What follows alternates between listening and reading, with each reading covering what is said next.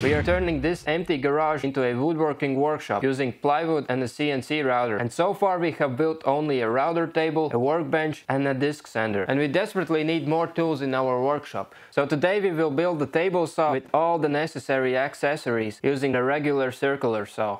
As you know, the table saw is one of the most dangerous tools in the workshop, and building one can take a couple of weeks. Therefore, I'm tempted to purchase one. But a decent hobby level table saw would cost me at least 700 euros. If we purchased one, we would miss out on a great learning experience. Anyway, the hardest part of this project was coming up with the table saw design. It has to have adjustable rib fence, crosscut sled and adjustable precise and reliable miter gouge. Then it has to have a decent sized table surface. The first thing I had to solve was the table frame. It had to be rigid, so the table saw is safe to use. At the same time, I wanted it to be made from smaller components to maximize the use of material. So I came up with the idea of having 4 different side frames that would support the tabletop and the shelf for accessories. Each frame would consist of 4 pieces, 2 horizontal and 2 vertical. This way we could save some material. To join the frames together, I decided to use reinforced box joints. The idea is to add dowel holes in each of the joint fingers, and after assembling the corner components we can drill the holes deeper and add dowels. The dowels will ensure that the corner joint won't come apart even if we didn't use glue when assembling. Anyway, the next task was to design the rib fence. I wanted to make it similar to one used in panel saw, so we can slide the fence in different positions relative to the saw blade. This way we can adjust the fence so it's more suitable for cutting panels like plywood and MDF, or we can slide it back so it's better for cutting hardwood strips.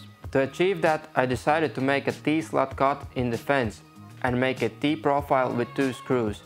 This way we can easily adjust the fence and secure it in place. And I used the same T-slot and profile mechanism to make the miter gouge and crosscut sled. When the design was ready, it was time for CNC operation.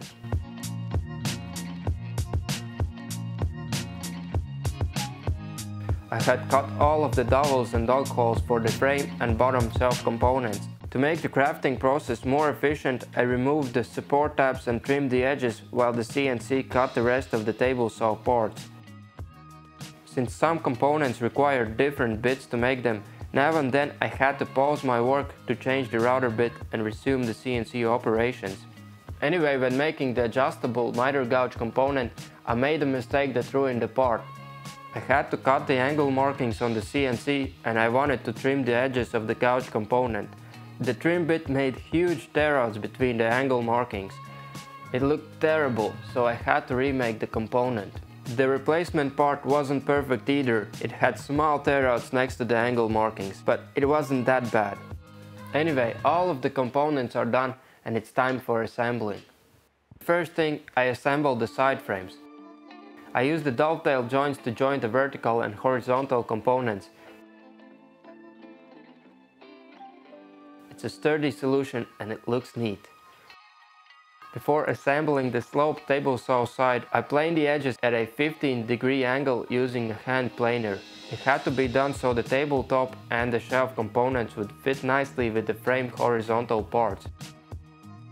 After that, I could finish assembling the sloped frame and put the table together. Then it has to have casters. I flipped the table upside down and installed 4 smaller components that were useful when attaching the casters. They will allow me to move the table saw around the workshop effortlessly. After the table was assembled, I drilled the dowel holes deeper and added dowels. It went quickly and took way less effort than gluing the parts together. I installed the tabletop.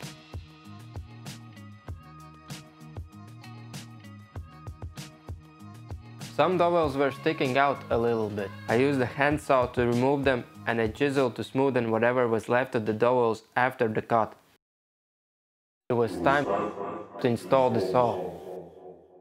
To do that, I made a small panel with holes in the same places as the circular saw's base panel. So I removed the base from the saw. Before attaching the plywood panel, I had to countersink the screw holes, otherwise the screw heads would stick out of the work surface. So I attached the new base panel to the saw. and then it was time to cut through the panel and install the circular saw on the tabletop. I finished adding the screws in the panel holes, and I noticed something that I hadn't predicted. The saw blade wasn't perpendicular to the work surface. That wasn't good news. After a short inspection, I noticed the small access screw that holds the saw body in place relative to the base panel had a little wiggle. Therefore, the blade is staying at an approximate 5-degree angle and can change during the cut. It meant that the table saw won't be as precise as I wanted it to be. But after a little bit of thinking, I decided to add a couple of foot pieces and zip ties to the saw body. This would fix the blade in place so it wouldn't change angles during cuts. After this simple trick, the saw blade was more or less perpendicular to the work surface. It wasn't the best solution and it limits the functionality of the saw quite a bit, but it will work just fine for the projects I have in mind.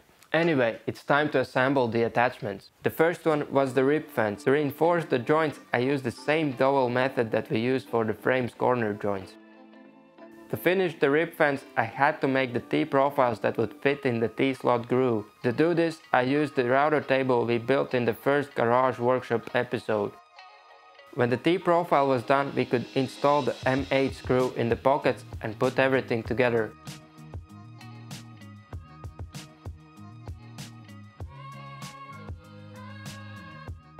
And the rib fence was ready for use. As the first cut on the table saw, I made a couple of strips of plywood. These will be used as the T-profiles for the miter gouge and the crosscut sled.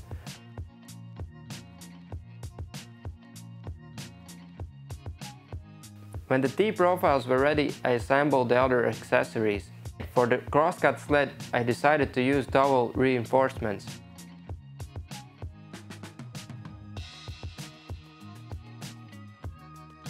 Also, I made a small stopper panel that will be useful when doing precise cuts. Last but not least, I assembled the miter gouge.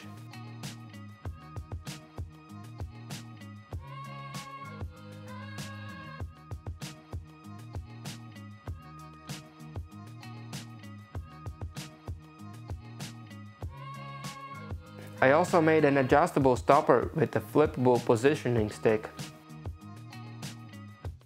And I also glued the measuring tape for the rib fence. Finally, the table saw was ready for use. To test it out, I will make a couple of segments that should result in something like this.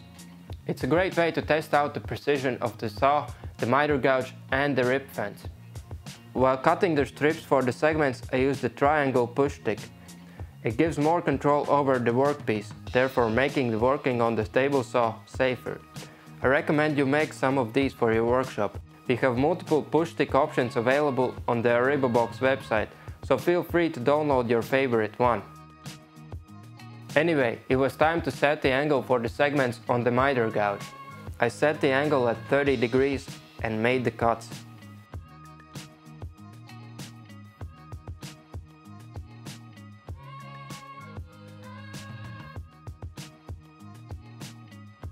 After I had made 6 of the segments, I laid them out on the table in a circular pattern and put a rubber band around them.